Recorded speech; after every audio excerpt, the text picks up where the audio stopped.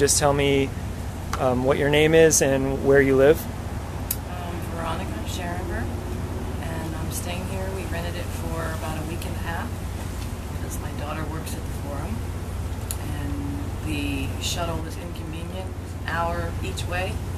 She's pulling like 14-hour days at least, so that would make 16. So we rented this probably 2 days prior to last Friday, and what we call the Brownies, which is the large groups of troops in brown uniform, which is generally just Tampa PD, and they're recruited from other counties in Florida. They were doing their exercises coming up and trying to discourage us from staying here, saying things like there are going to be 4,500 people here, and can we go through your yard to make sure there's no objects, projectiles that they could possibly heave or throw. And my answer to them was, well, isn't that what you're here for? To protect us? And that was fine, except for, I guess since we're not on the list of being so close to the RNC, and right across, obviously, from the Tampa Bay Forum, the event, they don't have the names of the people staying here. So Sunday night, we left for about an hour. We noticed on Saturday night when we leave, we're being followed by, numerous cars come and go. It's just not. And Sunday night when we left for about an hour because my daughter's sick, she had to get some cold medicine.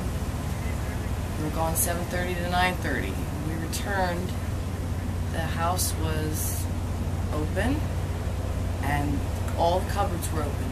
Things were pulled out onto the floor. All the bags were gone through to look for identification papers of any sort. My daughter had a large thing of peroxide in a brown container because she has stitches in her hand. And that was taken because obviously peroxide is illegal to have for wound care. So we're out of peroxide.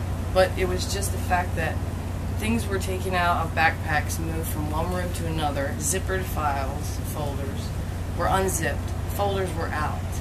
Any sort of discerning papers to tell any kind of identification, not to mention whatever else, was gone through. And when we came back, of course, the Brownies, what we call them, because it was somebody that was let through. This was a team probably from the military.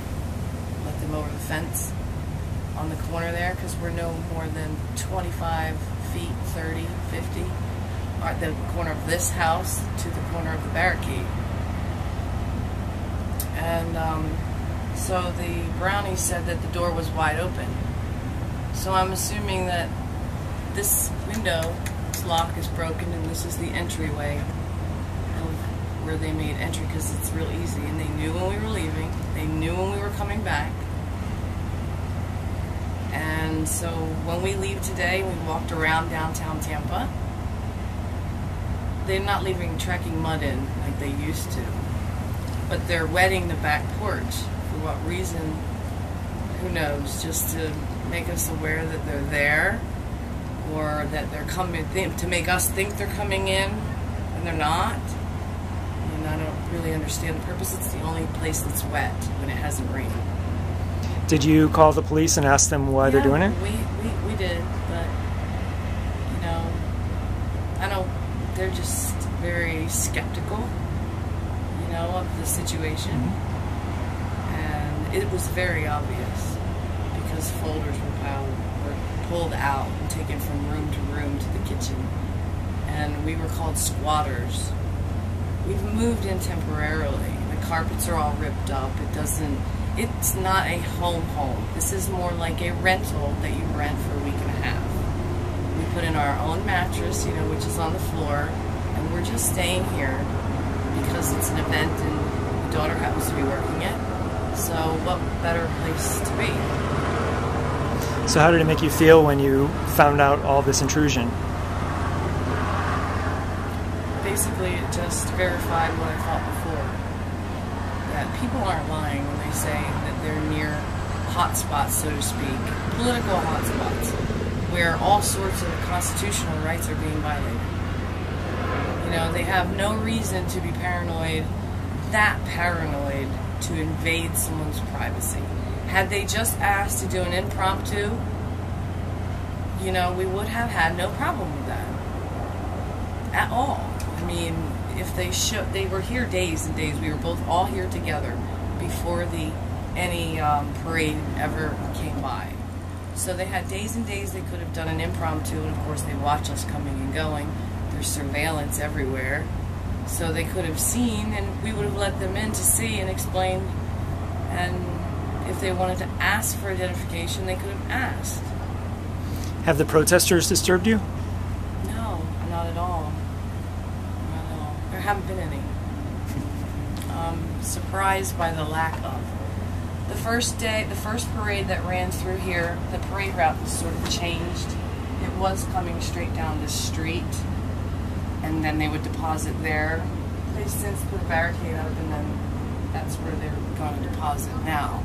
The first set of parade goers attached signs all along the fence, and then about 6 hours later the city public works department came down and detached all the signs and took them away. Great. Well, thanks. I'm going to show everyone where we are. That's the designated protest area, and the forum is just around the corner. Kind of see it there.